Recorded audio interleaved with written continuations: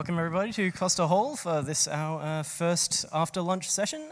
I'm here to introduce the amazing Paul Fenwick, internationally acclaimed speaker, Perl trainer and fanatic, and all-around amazing guy, Paul Fenwick. Thank you. About machine ethics and emerging technologies. Thank you, everyone. Just to quickly check, everyone can hear me okay? Wonderful, good.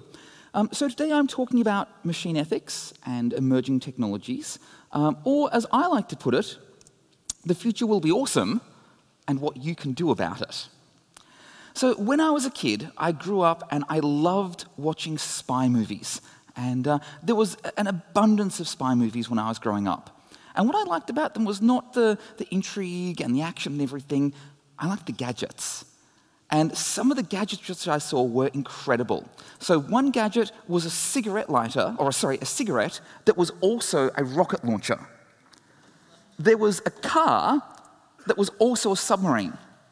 And the one which I wanted more than anything else was this amazing digital watch that was also a label maker. But there was always one gadget that really, it didn't sit very well with me. I thought, this isn't something that would happen. And it was a car that knew where it was and what streets were nearby.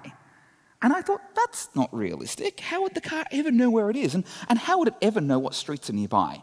That's impossible. That would never happen in my lifetime. And of course, as we now know, that's something which is possible, and it fits in my pocket, and I carry it everywhere. And the thing which I've learned from this is that the future arrives very, very quickly, often much faster than we expect. And that's a problem for me, because I like to talk to people about the future. But if I want to have a conversation with someone about in vitro meat, which is grown in a lab rather than on a farm, if I want to talk about a future where 3D printed body parts is a $500 million a year industry, if I want to talk about a future where a machine can truly appreciate what it's like to go to Burning Man, then people tell me that's unrealistic. People tell me that those things will never happen in my lifetime. Now, I understand why people say this. I understand why a lot of future technologies, people say, no, no, that's impossible. And the reason is because a lot of future technologies and the issues surrounding them are very, very scary. And we feel uncomfortable thinking about those scary scenarios, and it's much more comfortable to simply say it's impossible. It's much more calming for us as humans to say that this is never going to happen. But the result is that we tend to go from technology which is impossible to there's an app for that without even having a discussion in the middle, and certainly not having a public discussion about what does this mean. So one thing I want to do is teach you all here today one weird trick that I have learnt to talk to people about the future and have good conversations. What you do is instead of saying, hey, this technology is about to mature or this technology has just arrived, say, think forward to 1,000 years in the future. Or better yet, think forward to 10,000 years in the future. And imagine all the technological advancements you've seen over the last 20 years or 50 years. And imagine that rate continues forward to that 10,000 years in the future. Imagine that there is a future where children can print prosthetics as a camp activity. Imagine there's a future where in vitro meat is actually consumer affordable. Imagine there's a future where people can have immersive VR entertainment systems in their own lounge rooms. And people go, oh, 10,000 years in the future, we're not talking about existing technology, we're doing a thought experiment. And doing a thought experiment about the future isn't quite as scary. And people go, we're not making a decision. We're certainly not running the risk of talking about anything which already exists. And people are much, much more willing to have conversations when I do this. So I want you to think forward 10,000 years into the future and imagine there might be autonomous vehicles. So I know this is a really hard concept to struggle with, but imagine that you could have a car that could drive itself without a human operating it. And then I want you to think about a particular scenario. Imagine that you are in one of these autonomous vehicles. You're the passenger. There are no drivers now. And the car is driving along a tiny little one-lane road that is carved out of a cliff face. And if you've gone down the Great Ocean Road near Geelong here, you may imagine what that's like. And imagine that your car is driving along, and quite unexpectedly, a child runs out into the middle of the road chasing a ball and trips. Now, this is a tiny little road. It's a single lane. There is no way that that car can stop in time to avoid a fatal collision. But there is one thing that the car could do, and that is the car could choose to drive itself off the cliff, which would sacrifice itself and its occupant, but would save the child. Now, the interesting question which I have here is, should it do that? And you may feel that it should, and it may feel that it shouldn't. And if you feel that it shouldn't, then what happens if it's 2 children that it would have to hit? What happens if it's 5 children that it would hit? What happens if the car is also a submarine? So all of these situations are worth thinking about, and at some point, I want you to say, yes, that car should drive itself off the cliff for the greater good. That is something which it should do. And you can imagine scenarios where you're the one who's unfortunately in front of the car somehow. And this brings us into this fascinating realm of machine ethics. How do we program machines to act in an ethical way? And what does it even mean for something to be acting in an ethical way? Because we have a very hard time agreeing on that as humans. And if at this point you're wondering, how does a car know that there's 5 children in front of them and one is going to cure cancer? It's 10,000 years in the future. The car knows. But the big question I have for people when I present these ideas to them is that pretend there was a car that would sacrifice its occupant and itself for the greater good. Would you buy one? Would people willingly buy a car knowing that that car might choose to kill its owner if it thought that was the best thing to do? And if people say, no, I would not be willing to do that, does it mean that we then have a market for unethical autonomous vehicles? Do we have a market for cars which say, hey, I don't care how many school children there are in front, if you're going to, ruin your suit, I'm just going to plow all the way through them. That's a scary idea, but it's one that could possibly come to exist. There's another problem as well, or another thought experiment as well that I like, and this one we actually have a better answer for. And that's the same example, with the same road and the same cliff face, and the same child that runs out in front. But now, instead of that collision being unavoidable, the autonomous vehicle can stop safely, and nobody gets harmed. Absolutely safely stop, nobody gets harmed. The question instead is, how many people would it need to be inconvenienced before you can justify running that child over? So if you have a busy road and you have lots and lots of cars behind you and they're all moving at speed and you have to stop, you're inconveniencing lots of people. Now, I hope that you feel that this is a horrifying question. It should be a horrifying question. The idea that you might kill someone, an innocent person, simply for the convenience of other people is something that should make you feel uncomfortable. But amazingly, this is a question that we already have an answer for. And the answer, in the United States, is 8 million people. If you are going to inconvenience more than 8 million people, we consider it to be tolerable for somebody to die in a traffic accident. And the way in which we figure that out is very, very straightforward. For every 8 million trips by road, there is a traffic fatality in the US. The rate of actual injuries, of course, is much, much higher.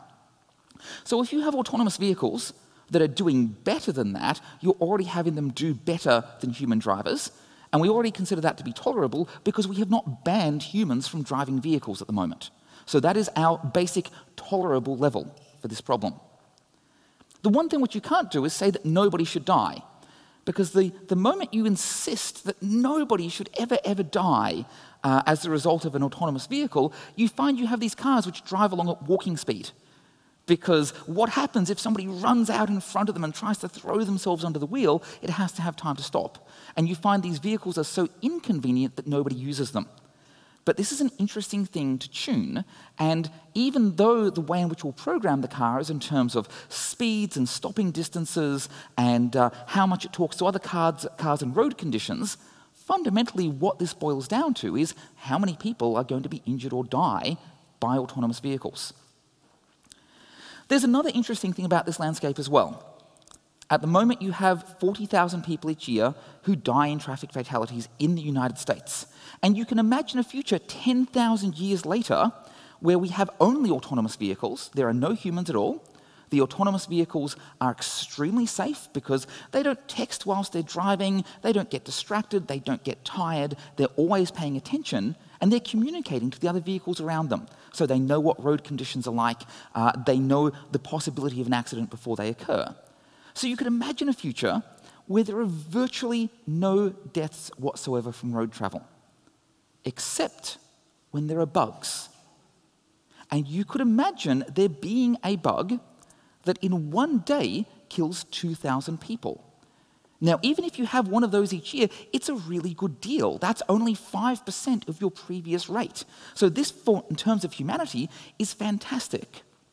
But you could imagine the concentration of liability which exists there. Instead of it being 40,000 deaths on the road, and more or less 40,000 different people who are responsible for those, you instead have 2,000 deaths on the road and one single company that is responsible for all of them. And in fact, the thing which I find most terrifying about the future of autonomous vehicles is what happens when somebody finds a zero-day exploit. And what would that mean? So this is a very, very scary scenario, and it's also very scary for anyone building an autonomous vehicle. So there is a lot of resistance to actually introducing these from the manufacturing side because of that concentration of liability. So one question to think about is, how might we change this? Or is it a good idea even to change this? One thing you might see is a legislative change. This is what I'm personally in favor of, where if you purchase an autonomous vehicle, that comes with mandatory state insurance, which we already see in a large number of countries in the world. And if you have an injury from autonomous vehicles, which is not due to negligence, which is a different matter entirely, you have a state fund, which is able to pay for that. So you reduce the liability for the manufacturer. We may see an insurance change which occurs. Because these cars will be much, much safer than human-driven cars, you might find that insurance agencies are willing to bear a lot of the risk which exists there. But what I think you will actually see in the future, more than either of those, is widespread corporate ownership of autonomous vehicles and practically no private ownership of autonomous vehicles. So we see this in movies all the time. If you think of Johnny Cab in this old Schwarzenegger movie, that's a situation where you have a company which owns these vehicles, but you don't have private ownership. It's essentially a robotic Uber. And robo-Uber is what I think we'll see, not least because there are headlines like this. Dear Tesla, please sell us 500,000 autonomous vehicles in 2020. And it's unsurprising that that would be the case of Uber and other companies, because the largest cost of driving a vehicle is having a human drive it. Your human driver is at least 50% of the costs of moving things around and moving people around. So as soon as we start seeing widespread autonomous vehicles, you're going to see them being snapped up by Uber and other companies. And they'll be able to run almost 24 hours a day. Having them be electric makes a lot of sense. They can return back to base to charge up and for servicing. What this will do is it will change much of the nature of employment which exists. And I'm using autonomous vehicles as an example here. So at the moment in the US, there's about 230,000 taxi drivers, and included in that figure are people who are not driving technically taxis, but Uber and Lyft and those sorts of things as well. All of those people, if they go out of a job, that's a fairly big change, but it's a drop in the bucket, a drop in the ocean, compared to the trucking industry, where there are 3.5 million full-time truck drivers in the United States. And you don't just have the truck drivers, you have everyone that depends upon the truck drivers for jobs as well. You have your motels, you have your truck stops, you have your gas stations, you have your meth dealers. All of those people need truck drivers to support them. And they're all going to end up being out of jobs. So the impact of technological unemployment is quite large. The other thing to be aware of is that something like this with trucks, you don't need the trucks to be able to go completely from end to end. Most of the cost with trucks is paying humans to do those really long hauls, where they're driving for 10 or 12 hours per day, and they're driving thousands of kilometers. You can have robots do that really well. That's the one thing which autonomous vehicles absolutely excel at, driving on a highway in a straight line. So you can still have humans do literally the last mile at either end, and you can have machines doing everything in the middle. So this is a situation known as technological unemployment, and it's not something which is new. Technological unemployment is something that we've seen many times in human history, and the one that everybody thinks of best is the Industrial Revolution. The Industrial Revolution, we saw widespread building of factories. We saw a lot of tasks which were previously performed by hand now being performed by machines. And there was a lot of fear during the Industrial Revolution. There was a lot of people who earnestly believed that they were going to be put out of a job because you now had machines doing their work, be that making fabric or be that sewing clothes or whatever else. And in fact, there was a law that was passed. And I owe this quote to Benno, who's in the audience here. The law was passed in England in 1812, and it made it a capital offence to harm a robot or through an action cause a robot to come to harm. That was an actual law that got passed, the Stocking Frames Act of 1812, because you had so many people storming factories and destroying these machines. You have these stories of tailors with literally pitchforks and torches burning down factories because the machines were going to take their jobs. But as we know, we still have tailors. And in fact, tailors today are more efficient because we have sewing machines and because we have looms. But there's a whole lot of jobs which honestly do not exist anymore, and we don't usually think of them. So here's one. This job is a water bearer. So back before plumbing, which is most of human history, we had water bearers, and they would fill up water in their buckets or their carts. They would come to your homes, and you would fill up cisterns in your homes, and you would pay them. So this was an actual legitimate career, and there are some fascinating essays out there on how to get started as a water bearer, startups for water bearers. There are guides to this. But these don't exist anymore because we have plumbing. And with plumbing, water bearers are completely irrelevant. You don't need them anymore. And I feel very much today that one of my roles is being the plumbing of the future. I'm replacing humans with small amounts of code. And usually it's not, in my case, it's not shell scripts. These days it's more Perl and amazingly C#, but I'm replacing humans with small amounts of code. And what's important to note here is it's not your manual labor jobs which are being replaced, it's your white-collar jobs, which we are now being replaced by by machines. And this is a problem, because if you see more and more people going out of work with their existing jobs, and we live in a capitalist society where we expect people to have jobs, what happens to those people? How do we handle technological unemployment? So one way that we can do so is with education. Affordable, accessible education means that people who have found that they no longer have a job because a machine has taken it can reskill themselves. And maybe they can become the new robotics engineer or the new AI engineer or the new person working on whatever new thing we have, drone flyer or whatever. But it's essential that this be affordable and accessible. Otherwise, you find people who have lost their jobs and they can't reskill. The other thing which we saw about the Industrial Revolution, because there is this interesting idea that overall the Industrial Revolution didn't impact employment, but it did. The result of the Industrial Revolution is that we are working less. We're working much less than we used to. Back in the 1830s, the average work week in Western European nations was 70 hours. And these days, it's around about 40 hours. And what I find really interesting is it's stabilized around 40 hours. There is actual resistance to bringing it down below that. The other thing which we can see that's occurred during the same time is that leisure has increased dramatically. The number of leisure hours that people have in their lifetime is huge compared to what it used to be. In the 1880s, we had about 44,000 hours of leisure per lifetime. These days, we have about 122,000.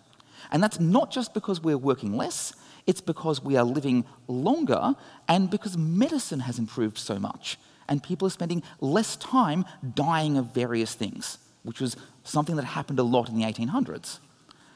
So what do people do with all this leisure time? Because this is something that we want to think about. If we have a future where humans have more leisure time, what are they going to do with it?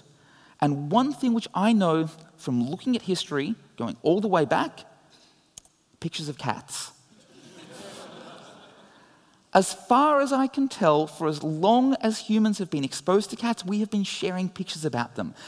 The ancient Egyptians were famous for this, but as some of you know, I'm a calligraphy enthusiast. I keep finding these beautiful 16th century manuscripts, and you know what you can find in those? Cats. So obviously, there'll be a lot more cat sharing pictures, but the other thing which we know that happens when people have more leisure time is an increase in innovation. A lot of people who find themselves in jobs which they're working full-time say, gosh, I'd love to start this business, I'd love to try this idea, I'd love to do this thing, but I can't because I have to spend all of my time working. So if we actually see machines taking human jobs and humans not having to work, there is a chance that we will see a much, much greater amount of innovation. And this is backed up by an awful lot of studies. So I want you to think forward to what it might be like 10,000 years in the future when machines are able to do almost all of the work. And here is a beautiful image of that, and I've got slides online, you can find them later, this beautiful vision of the future where machines are doing most of the work. And what I want you to think about is how would that future work? Because if humans have very few jobs, if machines are better at humans, at most jobs, then how do humans fit in? How do humans have employment? Is employment necessary? And if it's not, what does human life look like? I'm personally in favor of an idea of a technological dividend. The idea that because machines have got better at something, that all of humanity should benefit from that. And there's a few ways of doing that. A basic guaranteed income seems to be the most straightforward way and is the one which is gaining the most traction right now. But there are other ways you might see that as well. The one thing which I hope we will see in the future is better names for robots. So you probably can't see it there, but the robot holding the coffee pot is called the Maid Without Tears,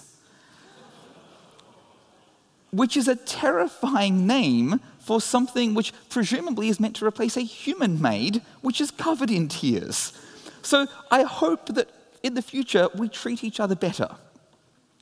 The other thing which is worth looking at these days are these beautiful things, drones. And drones have really taken off in just the last few years. Oh, pun unintended. Absolutely unintended. But thank you all, you're a wonderful audience. But drones have really taken off in the last few years. And drones have this enormous potential for good. This is actually one of my favorite drone pictures. This is a delivery drone.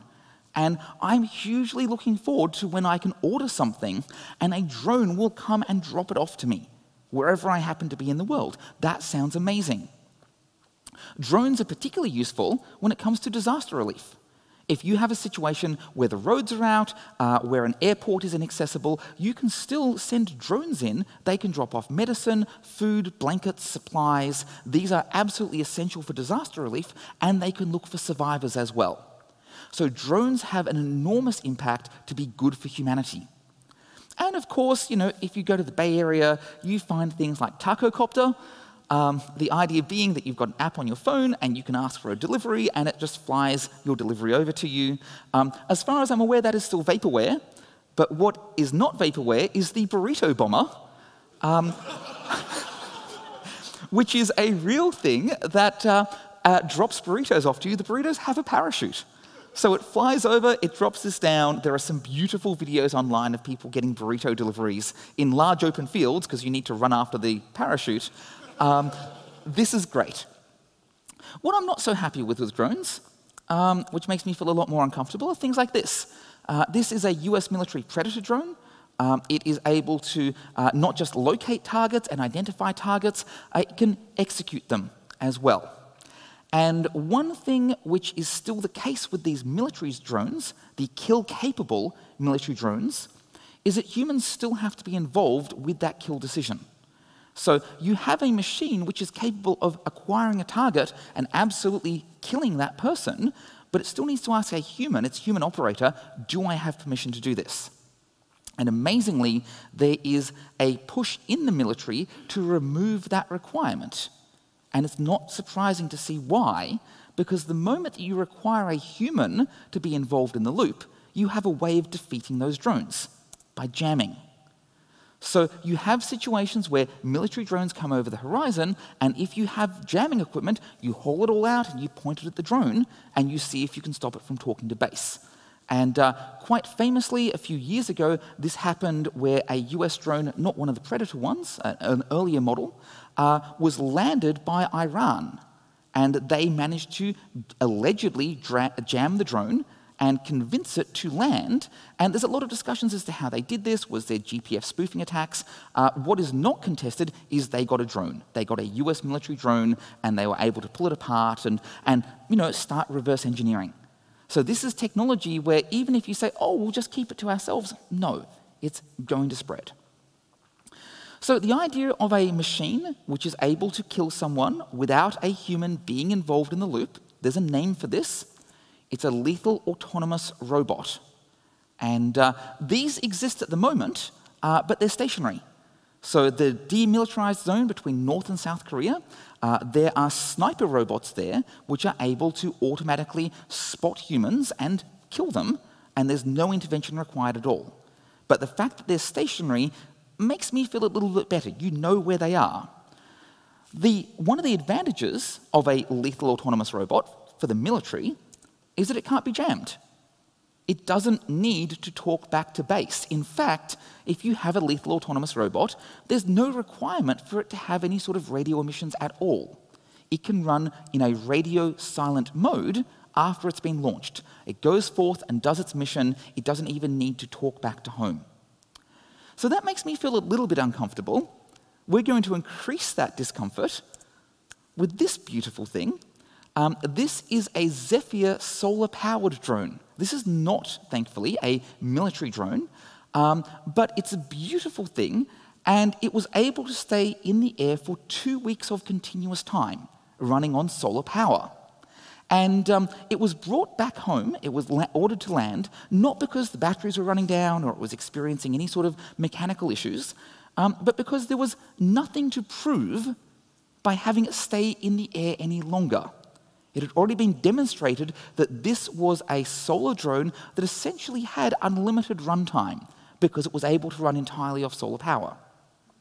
The other thing about these drones is they fly very, very high, 21 kilometers up in the atmosphere, which makes them very, very hard to spot. And because they can run for a practically unlimited time, they have incredible range. You can launch this somewhere in the world and you can fly it to somewhere else. And that is something that might take months to get there, but you can do it. So these, again, have an amazing potential for good of humanity for things like environmental monitoring. You absolutely want to have these parked over your large oceans, the Pacific Oceans, and like looking at what's going on there with currents, with garbage, with everything else. That would be fantastic because it's a hard thing to do at the moment. You can have satellites fly over, but this lets you have them which is much, much closer to the ground. The scary idea is if you have a drone that has unlimited range, that is able to stay in the air indefinitely, and you then give that a weapon and you make it a lethal autonomous robot, that's terrifying. That's a drone that you could launch from anywhere and may years in the future execute its mission without having ever spoken to anyone. And we've seen all the movies about how this ends. It's not good. What this is particularly terrifying for is it enables this idea of anonymous warfare, where you can have actors, which may be state actors or non-state actors, which are able to deploy long-range military forces, and you don't know who they are. And the more that you have these sorts of drones becoming off-the-shelf components, becoming easily accessible and available, the harder it is to tell who is responsible for an action. And in fact, this has become such a large issue that the Human Rights Watch group has gone to the United Nations and said, we need treaties on this now that outlaw the building of lethal autonomous robots. And I absolutely agree with them. This is something which we should not allow happen. It would be terrible for humanity. In the vein of making us feel uncomfortable, machine intelligence. This is the most fascinating thing. In the 2 months since I sort of started preparing my slides here, there's been an enormous amount which has changed. So grab me after the talk and I will talk your ear off about recent developments here. But one thing which I find particularly fascinating is Watson. So I don't know if anyone remembers Watson. Back in 2011, Watson was an IBM machine that won Jeopardy against humans. And that was super, super cool because Jeopardy is a hard thing for a machine to win. It involves interpreting questions and looking up information and giving back, not answers, but phrasing things as questions. It was a hard thing, and it won Jeopardy. That was very, very cool. Now, since then, Watson hasn't been disassembled. The Watson technology has been repurposed. And one of the things which Watson is doing now is pretty much absorbing the entirety of human medical knowledge. And this is super, super cool if you're a Sherlock fan, because it means we now have Dr. Watson. And there is lots of fan fiction out there for Dr. Watson. But what we have is an amazing situation where Dr. Watson is actually better than human doctors when it comes to particular cancer diagnoses. And it's getting better and better at this all the time. So you now have a machine which is able to spot cancer before human doctors can do that. Human expert doctors can do that. The other thing which Watson is doing is preparing treatment plans. And in more than 90% of cases, when it prepares a treatment plan, and they always get reviewed by human doctors, those treatment plans have been accepted unchanged. So it's doing a pretty good job of this whole medicine thing, particularly with cancer, which is what it's specializing in at the moment. This has enormous potential for good for humanity. Could you imagine every time you have a blood test, every time you have imaging, every time you have any sort of medical test at all, you also have robot doctors which are running in the background, checking to see if they can spot things early. That would be amazing. So where this makes me feel uncomfortable is who's paying for Watson. So one of Watson's employers, if we're going to call them that, is a group called WellPoint. And WellPoint are the largest medical insurance agency in the United States. And what makes them particularly interesting is that back in 2010, so before Watson was winning Jeopardy, WellPoint used software to target cancer patients for rescission. Now, rescission is the process where you say, gosh, it's going to be really expensive to pay for all your medical bills. And we have a signed document here that says that you will disclose your entire medical history. But when you were 6 years old, you broke your ankle and you didn't tell us about that. So we're revoking your entire policy. This is something which is quite evil, and it even attracted White House attention. Like, there has been a lot of controversy about this. So the fact that you now have the world's best cancer diagnostician, which is being employed by a health insurance agency that has a history of not treating its customers with cancer very well, there exists this real question of, is this being used for good? And Watson may be being used for the good of humanity, but you can at least question that, and you can see how you could at least question that. Now, everything which I've shown you in this talk, I've phrased as think 10,000 years in the future, but everything which I have shown you has been a real technology. Everything I've shown you today exists today. It's already been built. But I do want to ask you to think about something when talking about technology, and that is to think about it in terms of the future. So don't think about what does this technology mean now. Think about what does this mean in 1,000 years' time or 10,000 years' time. And if you are building technology or you're involved with technology, will it be doing the best good for humanity? And if it won't be doing the most good for humanity in 1,000 or 10,000 years' time, I want you to ask why. Is that something where you can change the technology to make it better? Is that something where you can change society to make that better? Is there something else which needs to change so that your technology is doing the most good? Because one thing which I can assure you is that the future will be awesome, but only if we engineer it to be so. Everybody, thank you very much.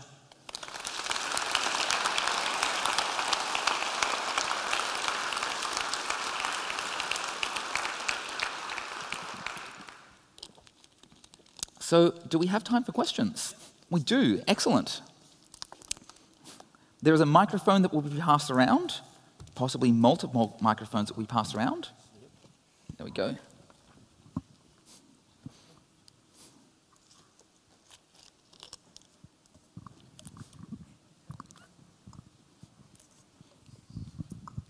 Hi, Paul. You focus very much on the downsides of lethal autonomous robots. Yes. But I would like you to focus on the upsides as well. Yes, please. I know, I phrase it funnily, but seriously, they are being deployed instead of landmines. Yes, absolutely. So there actually is an upside to lethal autonomous robots existing. So this is really interesting. I am reservedly in favor of lethal robots. We're actually seeing war being less lethal than we have before in terms of cost of human life.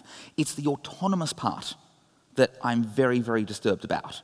I think that you still need to have humans being involved in that kill decision, and that needs to be essential.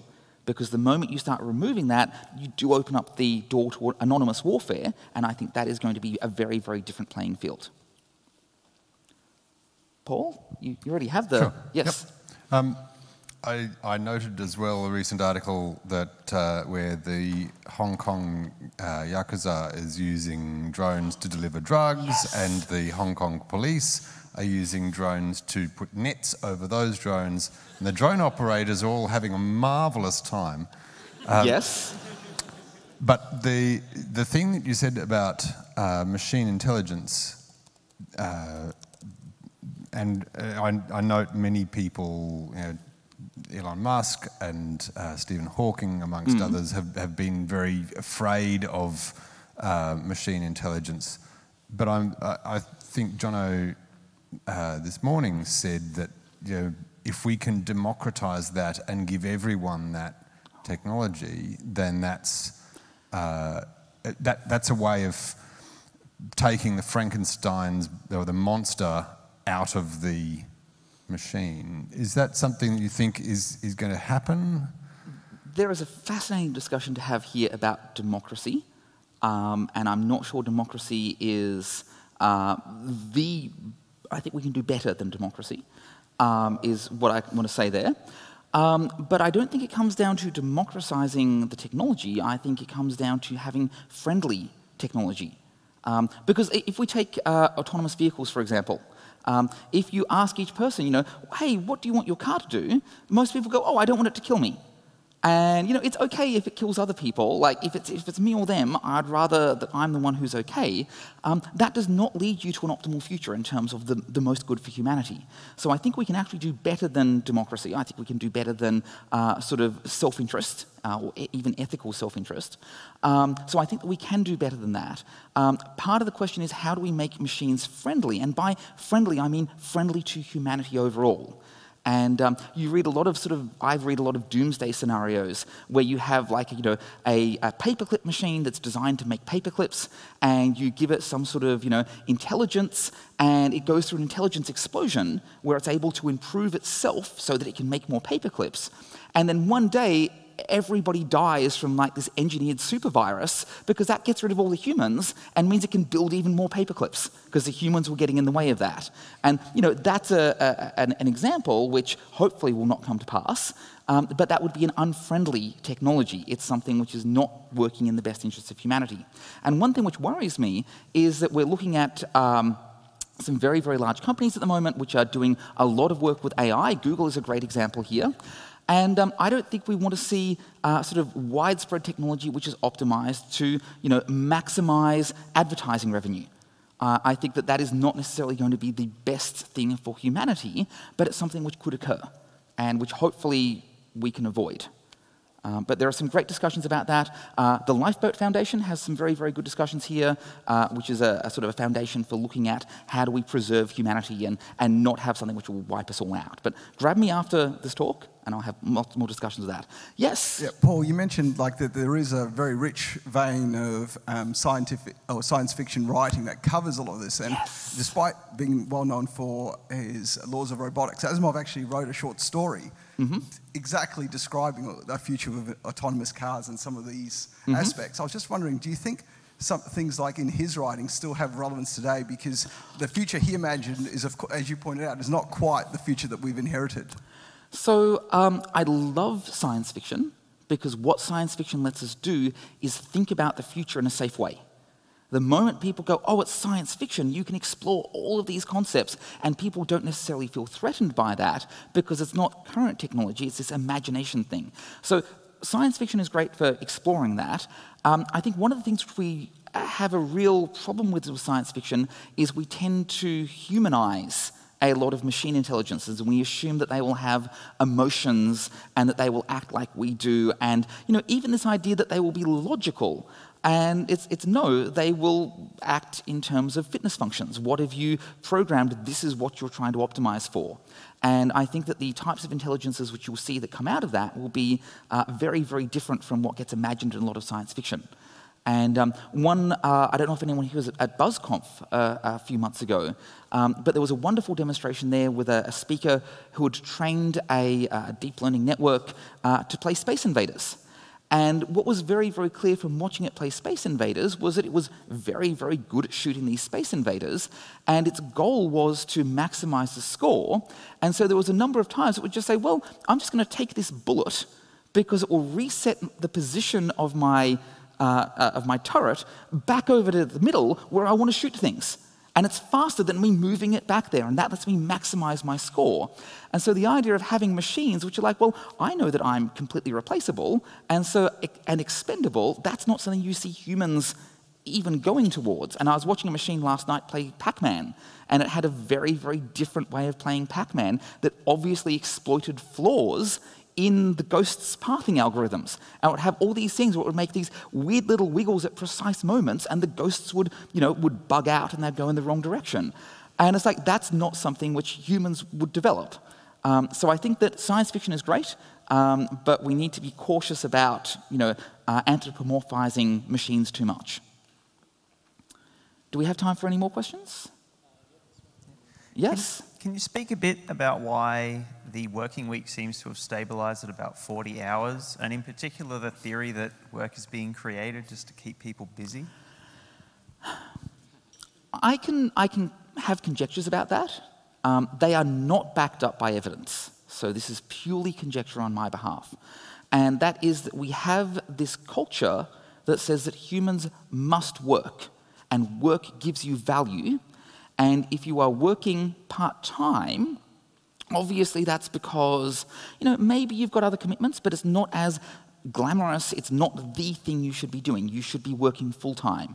And we're raised with this from a very, very young age, that you should grow up and you should get a job. And, in the past, things were much more sort of, you find a career and you stick in that one company for a long time. These days, you see more moving around, but there's still that expectation that you have a full-time job. And I feel that has been one of the reasons that we've stuck with this 40-hour week, that there is less status associated with being a part-time employee or having less time there. It's a little bit worrying as well because we've also seen in certain areas, tech in particular, the work week is actually creeping back up again. And it seems to be because people in tech are very, very highly skilled, they're very, very highly sought after. And so it's like, let's see if we can squeeze as much time out of them as possible. But I would love to see the actual work week go down, but I think there is a very, very big sort of resistance there. And you probably see a big resistance in terms of if I'm going to reduce the work week by law down to 30 hours, you'd probably see a large number of companies saying, no, we don't want to do that, it's going to be more expensive, it'll cut into our profits. And that would also act as resistance. Last question? Hey, Paul. So talking about situations with things like autonomous vehicles where there's certain desirable behaviours, but then they may not be desired by the owners of the vehicles. We all like to own the things that we own, and we like to tinker, and we don't like DRM, and we want the freedom to modify them. How does that come into conflict with things like the requirement to maximise good? And that if people modify algorithms that are designed to cooperatively work to maximise that good, they're actually potentially causing problems for those systems? That is a brilliant question.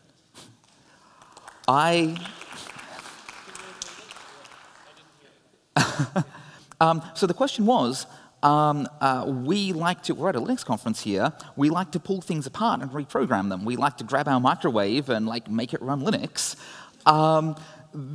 What does that mean with autonomous vehicles if they're designed to work cooperatively together and somebody produces their own hacked car that deviates from that behavior? So one thing which you might see there is that people actually have cars which advantage their owner, and that would not necessarily be good for everyone else. There is a situation, and what I think is most likely to happen is you'll see very, very little private car ownership. The reason for that is that if you are an individual, you drive your car to work, you could park it in a garage, or you could rent it out to Robo-Uber, and it will make you money by driving people around every day.